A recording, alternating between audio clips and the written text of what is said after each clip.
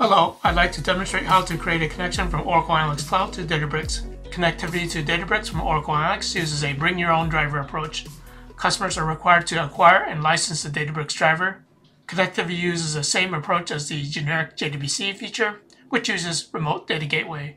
For more information on generic JDBC, please refer to the video in the description. Let me demonstrate how to configure a connection. After installing and configuring the Data Gateway agent, you go to the installation directory on the file system and copy the driver that you just acquired. The exact file path will depend on the platform in which you have installed the agent. Once this is done, the driver is ready to be used to create a connection.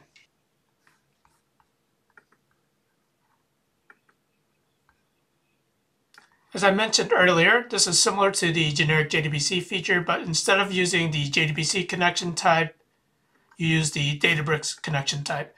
And this ensures that Databricks specific SQL features are shipped to the underlying system. You'll need to obtain some information for your database administrator, including host and port information, user information, HTTP path. The driver class name is popular by default, and use remote data connectivity is also enabled by default. Once you've completed the configuration, you can save your connection and use it to create datasets. I hope this video helps you in creating a connection to Databricks from Oracle Analytics Cloud. Thank you.